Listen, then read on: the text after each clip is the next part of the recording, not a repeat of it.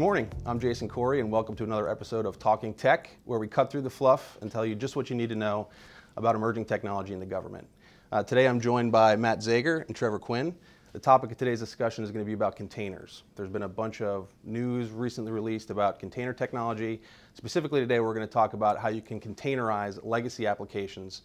And before we jump into the content, I want to give my guests a chance to introduce themselves. Matt? Yeah, Matt Zager. I lead the solution architect team for our Department of Defense organization. I come from a 15 years background at a system integrator where I was a developer, system engineer, and system architect. Trevor Quinn, I'm the PaaS and DevOps practice lead for Red Hat Consulting North America, and I lead a specialist team of consultants and architects who are responsible for OpenShift and container platform implementations across the United States. We focus on kind of harvesting best practices and patterns from some of our large implementations, taking those back, consolidating them, and making sure we take those out for the rest of our customer base to kind of take advantage of. Great. And just a reminder for the audience, so the Talking Tech series was developed to take questions that we get asked in the field by multiple customers over and over again and video record them to help answer questions for you at home. So we're going to cut through the fluff, as I mentioned, and get right into it. So just before we get into discussions about how you can take legacy applications and containerize them, for the audience, Matt, can you talk about just what the definition of containers are and kind of give us some foundational education there? Sure. One of the misconceptions is that containers is new. This is not new technology. It's actually been around a while. This is core technology that's built into the Linux operating system that gives us the ability to run multi-tenant applications securely, sharing an operating system instance, primarily composed of three main things. First is the packaging standard, making it portable across environments. Secondly, it's an API to be able to run those containers on the OS. And then it's technologies built into the operating system itself, things like kernel namespaces, control groups, SE Linux mandatory access controls that allow us to run these applications side by side securely. Okay, so just so I understand, so it's predominantly an image format on how to package an application and then a way to run it on a variety of different types of infrastructures where there's Linux involved? Correct. Okay. And then Trevor, I know you mentioned you were in the consulting group, so can you talk about some of the main reasons clients across government are adopting container technology? Oh, there are a lot of drivers for it. So portability is one of the major reasons, just being able to take the same application and run it in a different platform, whether that's a public cloud implementation, private cloud implementation. There is the notion of standardization, having some consistency about the definition of the application and the operating environment for that application, having that neatly packaged in such a way that you can sort of capture that same consistency regardless of the deployment environment. It's a technology that really lends itself toward DevOps and deployment automation, so being able to rapidly push out feature changes and move them through different stages from dev to test to production. Those are some of the major drivers at this point. Yeah. So if I'm an agency CIO, I guess the first question is like, what is a container, which you guys have answered for me. The second one is, what are some of the reasons? So it sounds like app portability is a big reason. And then also, I've read a lot about the ability to run more applications on a hardware stack. So it gets into some of the density pieces there. So if I'm a CIO and I have, let's say 40 or 50 applications, how would I go about assessing which one of those applications could even run in this Linux container technology? Matt, what would you advise? Yeah, I would say, for most CIOs, you have to look at your application inventory, looking where you're going to get the most bang for your buck when you come to prioritization of which ones you'll choose. But from a technology perspective, there are certain applications that lend themselves to make this a lot easier. Web applications, things that were developed with primarily a web-based interface, accessible over those types of protocols. Even enterprise applications, things that may have been deployed inside of JBoss application servers or WebLogic servers, things that were meant to be deployed that way. I think those are the primary things that you look at initially to get quick wins for that deployment in the container so that you can then look deeper in your portfolio for other opportunities. Got it. So the predominant ones would be web applications, potentially Java applications running on a full-blown Java EE server. And then is it typically just applications that run on Linux today that are good containers, or can if I have a lot of applications running on something like Windows, can those potentially be run in containers as well? Today, it's primarily going to be Linux technologies that are going to be the candidates. We have seen some advertising by Microsoft that says the container technologies are moving into the Windows space, but today it's primarily Linux-based applications that'll be your target. So Trevor, one of the things that I always get asked by clients is, what the history, where do containers come from? So I know a lot of people talk about them coming from, some of the open source communities with the Linux kernel, but can you talk about the history of containers and then some of the large scale deployments that might have kind of been the foundation for the technology? Sure. So one of the trailblazers, I guess, for large-scale container implementations was Google.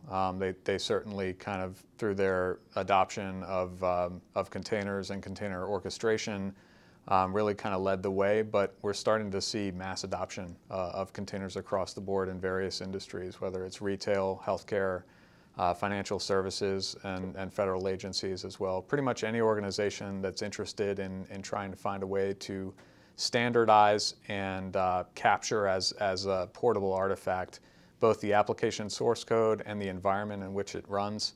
Those are going to be good candidates for uptake of the technology. Okay, so if I'm an agency CIO, now I know what containers are. I've got a good idea of what some of the benefits could be for my particular agency. Of my existing legacy application portfolio, I've got some good candidates that could be good targets to run containers in. So Matt, can you talk about if I'm at that point now where I've containerized some of my legacy apps and now I need to push them and field them into production, what are some of the other types of technologies that go along with containers outside of the, the format and the runtime? Great question. So, the application framework itself is very interesting to be able to containerize an application, but once you start deploying in the enterprise, you need to be able to run these applications at scale. You need to be able to manage them. So when you talk about management and orchestration, we're talking about open source projects like Kubernetes, the ability to deploy and manage applications at scale, again, coming out of Google, technology that allows you to be able to do that. Things that make it important to be able to run, in a hybrid cloud environment, on-premise, across different cloud providers, being able to scale applications, being able to manage the high availability of those applications with low-touch requirements on your operations staff. So I would say that management and orchestration is the next big piece you need after containerizing. Okay. That's right. Trevor, any other thoughts? Yeah, I mean, I think we've gotten to the stage where organizations have some Docker or container footprint somewhere, whether it's just at the individual developer level, and it's kind of proven out as a kind of building block technology. But now organizations are starting to look at, well, how do we take this same technology out to production? How do we start to build larger and larger implementations, getting past a single server into larger multi-tiered applications, the components of which are all containerized? How do you manage that with the same SLAs, operational expectations, that you're already you've already set the bar for in a traditional virtualized environment? And that's really where a container platform starts coming into play, and container orchestration through Kubernetes and similar technologies. Okay, so we've heard about Docker being the container runtime and format, right? We've heard about Kubernetes from an orchestration standpoint. So what's Red Hat's role in these open source communities like Docker and Kubernetes? Maybe both of you could touch on that, but Matt, if you want to start. Sure. So like a lot of what we do here at Red Hat is participate in what are called upstream open source projects. We become committers on those programs. So like the Docker community, we are a major contributor to that. Kubernetes, we're a major contributor to that. And then what we do is we take it through an integration process whereby we'll make open source platforms like OpenShift Origin, where it's an integration of a lot of these technologies. And then finally, we bring it through a productization process where we harden it, apply security certifications to it, certify it on hardware, and then support it for a long term as a product through a Red Hat subscription. Yeah, I think it's important to realize that the open source projects represent kind of interesting technology for organizations that have a lot of internal engineering capability and expertise and a willingness to kind of tinker with the internals of the project to get that technology working for their organization. What Red Hat provides is kind of a view into that project to look at what does it take to take that open source project to an enterprise setting such that a wide pool of Fortune 500 technologies who aren't necessarily focused on kind of the nuts and bolts and internals of those technologies, how do they operationalize it? How do they get it working for them in such a way that they don't have to have large teams of engineers just focusing on the frameworks and tools themselves? Rather, they can focus on their business and the technology that supports it. So I think that's kind of what Red Hat brings to the table, looking at some of these open source upstreams and figuring out what needs to be added or adjusted, what needs to be tested and validated to make it an enterprise-ready tool, as opposed to just kind of a cool and interesting technology. Got it. And with so with that OpenShift container platform, you get an enterprise Linux distro, which we established being a major component of it.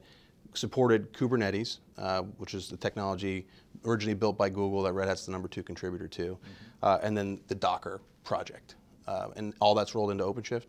Absolutely. And what other technologies are critical that are in OpenShift? Is it just those three, or are there other things that OpenShift's delivering as value add? There's a lot of interesting pieces in there, including what we call the runtimes that are available through Red Hat Software Collections. So those will be supported versions of programming languages like Node.js, Ruby, Perl, PHP, databases like MySQL, Postgres, Mongo, and our JBoss middleware. So enterprise application platforms, Fuse, integration platforms, data virtualization, et cetera. So there's a lot of certified runtimes that also come inside of OpenShift as well. Matt, Trevor, thanks so much for your time. That's going to be it for a wrap of Talking Tech. To audience members, thanks so much for joining us for these short educational sessions. You can email us anytime at talkingtech@redhat.com. Otherwise, we'll see you on our next episode. Thanks very much.